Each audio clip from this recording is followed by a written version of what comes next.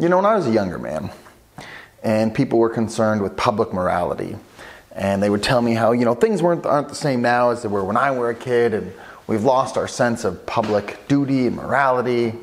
I always just thought, like, you know, hey, calm down. It's really not that big of a deal. Things are a little different. They were right. I was wrong.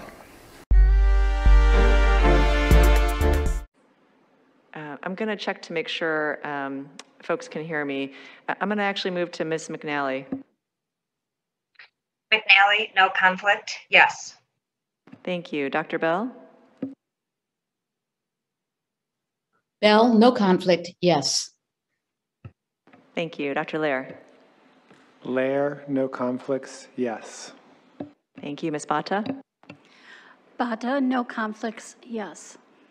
Thank you. Dr. Brooks? Oliver Brooks, no conflicts, yes. Dr. Daly? Matt Daly, no conflicts, yes. Dr. Sanchez? Sanchez, no conflict, yes. Dr. Shaw? Shaw, no conflicts, yes. Dr. Long? Sarah Long, no conflict, yes. Dr. Cotton? Cotton, no conflicts, yes. Dr. Cineas? Cineas, no conflicts, yes. Dr. Paling? Paling, no conflicts, yes. And Lee, no conflicts, yes. This vote now passes with 15 yeses. Go ahead, and 0 noes. Yeah. Yes, the vote passed 15 zeros, or 15 for, no against. Excellent. Thank you.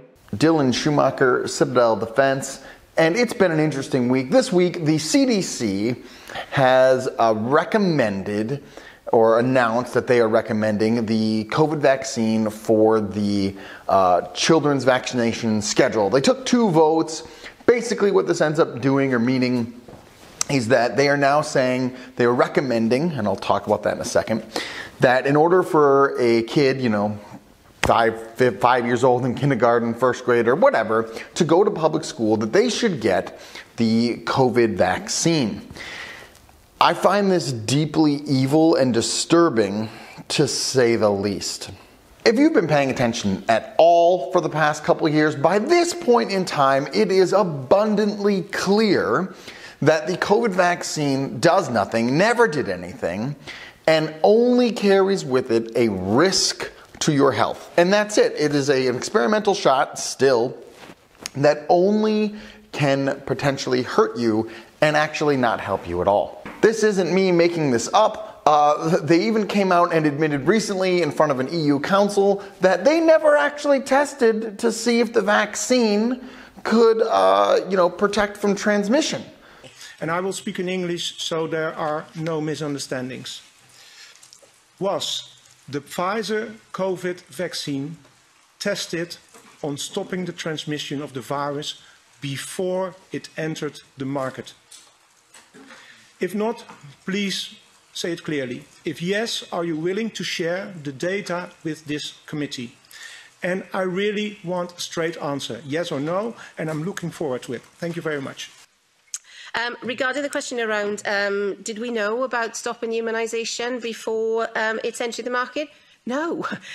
We had to really move at the speed of science to really understand what is taking place in the market. On top of that, we know it doesn't actually stop you from getting coronavirus because people with all the shots and all the boosters and all the precautions still get coronavirus anyway. So at this point, this vaccine does nothing.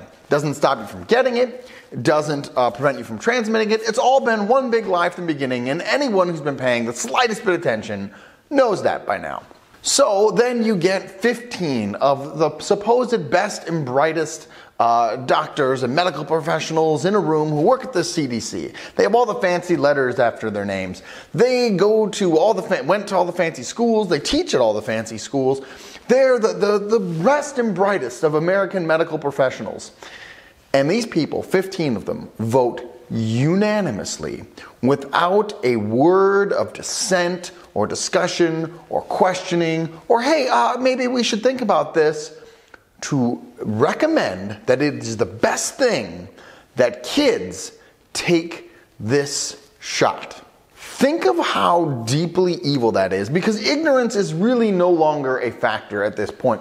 You cannot say, oh, well, he didn't know, they didn't know. No, they know. They know it does nothing to help and only to harm. And yet they think the best thing is to inject that into your kids. This isn't just some faceless evil. These are 15 supposed Americans, supposed medical professionals, people who have jobs and lives who think that they rule over you and they know what's best for you, and you should just take the experiment and deal with the consequences.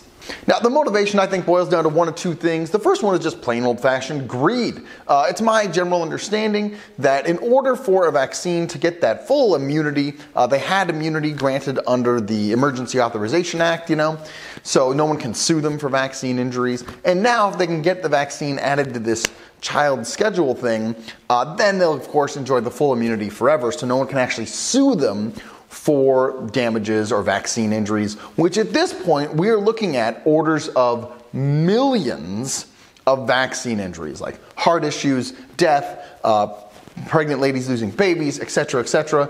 You can go look at I think it's pronounced VAERS. You can go look at the VAERS data anytime you want. It's all there. It's all publicly documented.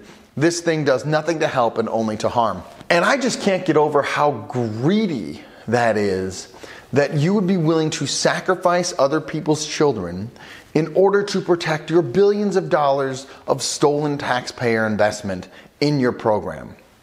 These 15 people, of course, will vote for it because they're going to get the nice cushy jobs later in a couple years, and or just under the table bribes, who knows, and they will land quite nicely because the system always takes care of its own. The depth of depravity and evil that it takes to knowingly sentence kids to permanent damage and death for money, I don't think I am able to articulate enough how deeply evil and sick that really is. You might say, oh, well, Dylan, they're just an advisory board. I mean, they don't like make laws, so you can't get all upset at them. I mean, come on, they're just advising. Well, that's a laugh. Do you remember when the CDC, the Center for Disease Control, canceled rent collection in the entire United States of America for something like 6 or 12 months? I remember because I made a video about it. But the CDC declared with their papal bull that they will fine you thousands of dollars, and I think it was a prison sentence. I can't remember the exact punishments. However, they will put you in jail if you try to collect rent because it's a medical emergency or something. The CDC issued a law based on rent. And it went all the way to the Supreme Court, and the Supreme Court said, hey, well, technically this is illegal. However, it's going to expire in like 2 weeks, so we're just going to let it go. And then, of course, it got extended after that because, hey, why not? So don't sit there and tell me that the CDC is just an advisory board, that, they're not actually making any edicts or laws or papal bulls here. They're just there to give their advice and their opinion. That is a lie. This is, of course, a precursor to things getting much, much worse. Wait till the police show up at your door to arrest you for child abuse and take your kids away because you won't inject them with what the state tells you to. I've just been thinking about it this week, and the fact that these people are completely willing, with they say no conflict in the vote, right? I think that's probably some technical proceeding. However, I think I can think of a few conflicts, like the life of children. However, these people have no conflict in voting to sacrifice children on the altar of their bank accounts so that they can make millions, they can protect other people's billions, and everybody can ride off into the sunset in happiness. The other reason it could be, I guess, is because maybe they're in that whole lockstep thing, where, I don't want to question the science god because then I'll look foolish and I'll lose my job and I'll feel weird and people will make fun of me. So instead, I'm just going to take the whole country and drive it right off a cliff, and we can just find out what's at the bottom. In either case, it's either cowardice or deep, sick evil. And in any event, none of these people are fit to work in public health ever again, period. At this point, if it's not abundantly clear, the CDC should of course be completely defunded, dismantled, and scattered to the winds. All of these people belong in prison for the rest of their lives.